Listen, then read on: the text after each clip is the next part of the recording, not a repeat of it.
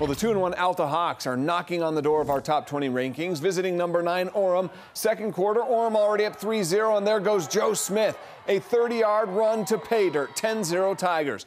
After a Hawks touchdown and interception, final play of the half, Ethan Jackson, the Hail Mary. Check out this catch. D'Andre Randolph pulls it in. 14-10 Alta lead at the break.